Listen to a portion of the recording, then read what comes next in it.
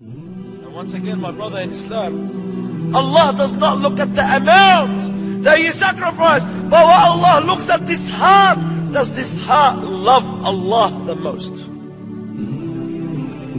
When Allah Azza wa Jal commands Ibrahim alayhi salam to slaughter his son Ismail,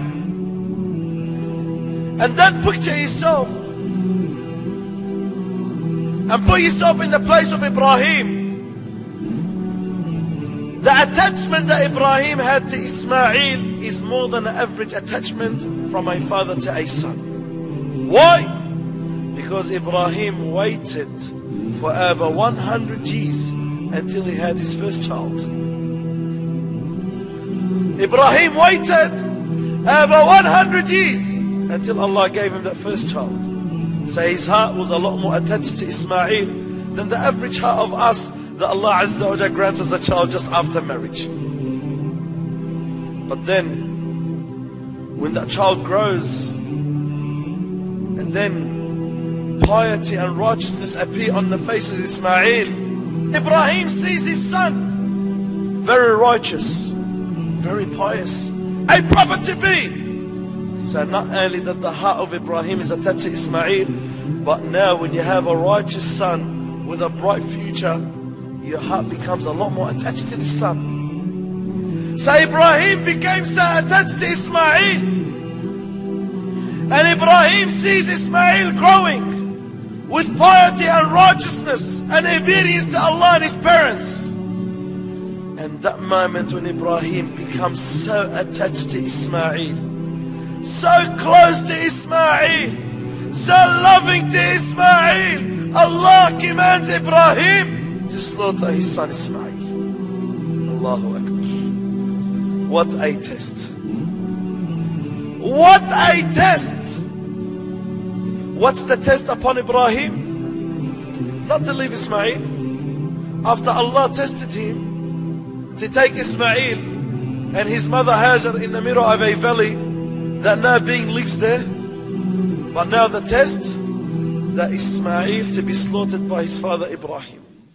يا بني إني أرى في المنام أني أذبحك فانظر ماذا ترى. Oh son, Allah commands me in my vision and dreams that I slaughter you. So what do you respond back to? Imagine you say that to your son. The police will be knocking on your door in less than a minute. يا بني إني أرى في المنام أذبحك فانظر ماذا ترى. Oh my son, Allah commands me in the dream that I slaughter you. So what do you suggest to me? So what does this righteous, pious young man reply to his father? He says, Ya abati, Ya abati, Ya abati, if'al ma tu'mar, satajiduni insha'Allahu min as-sabirin. Oh father,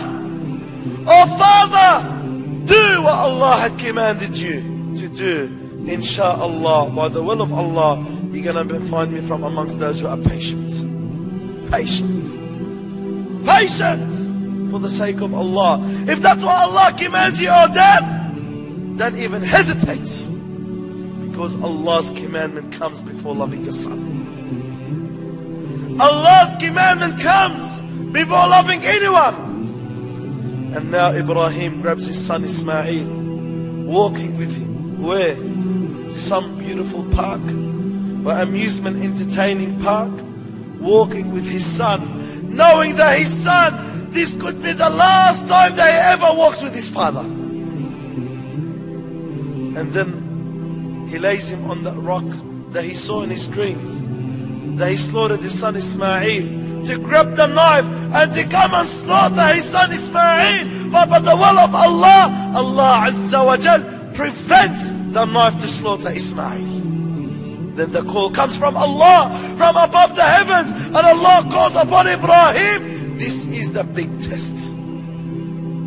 Don't slaughter him. Ya Allah, but you commanded me to slaughter him. Well, it's not about slaughtering your son or not. It's about what's in your heart. What's in your heart?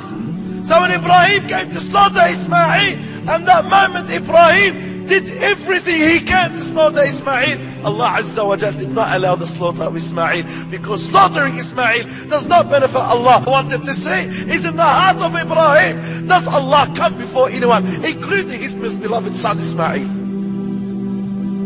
Sacrifice. It's not about what you sacrifice. It's not about what you give. It's about what's in the heart.